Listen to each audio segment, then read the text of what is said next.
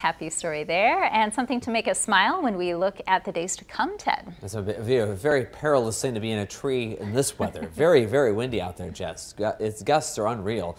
Beyond 45 miles per hour at times. Mesa City just moments ago had a 52-mile-per-hour gust, and we have choppy waves on Lake Pepin. Boy, very, very blustery, very prototypical late April day. A lot of wind. The temperatures are not exactly where you expect them to be, maybe just a little cooler than average, but it's April, and that happens. We're looking outside with our Lewiston auto camera from Rochester, or rather from Lake Pepin right now. In Rochester, we have a wind advisory. Areas south and west in that advisory until 7 o'clock this evening. Gusts to 45 miles per hour. As I said, some spots have hit 50 miles per hour.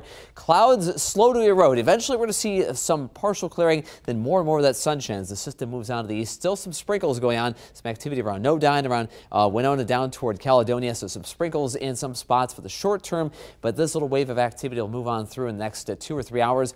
And then we'll break out into more and more of that sunshine, dry things out, and eventually, after sunset, the winds will finally die down. But until then, it's going to be rather raw and rather chilly. A rather raw wind out there. 48 right now. The temperature feels cooler. We throw in that wind. It feels like 40 in Rochester right now. Air pressure rising, 29.86 inches of mercury. So gray skies. Eventually, there will be a little sun, and that'll help us get well into the 50s. It is already in the 50s to the west. A little more sun trying to help the cause in Austin. Same deal in Mesa City, where it's especially windy. 55 the temperature there.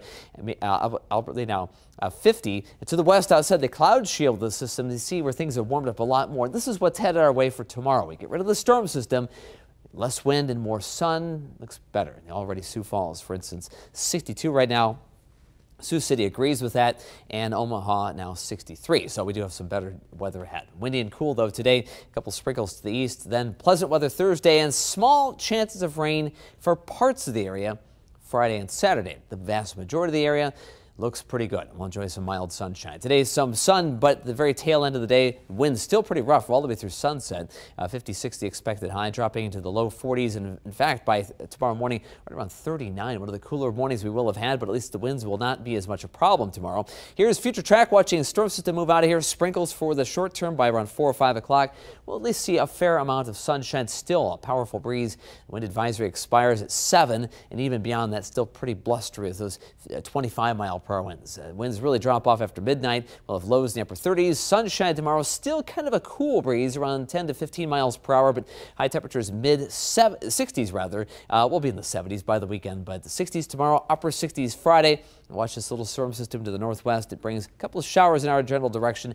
We may have a brief shower for parts of Friday. So we'll look at future track next couple of days. Today in the 50s, dropping to the upper 30s tonight. And then tomorrow, heading into the afternoon hours, plenty of sunshine, looking at 60s tomorrow. On Friday, a little line of brief shower activity comes in for the middle part of the day. Then we'll break out into full sun beyond that. And later the day on Friday, look for some sun in upper 60s and low 70s will be the story on Saturday. That looks to be the warmest of the next several days. We cool off a little bit next week with some rain chances by late Monday into Tuesday. So 60 in Zumbrota today.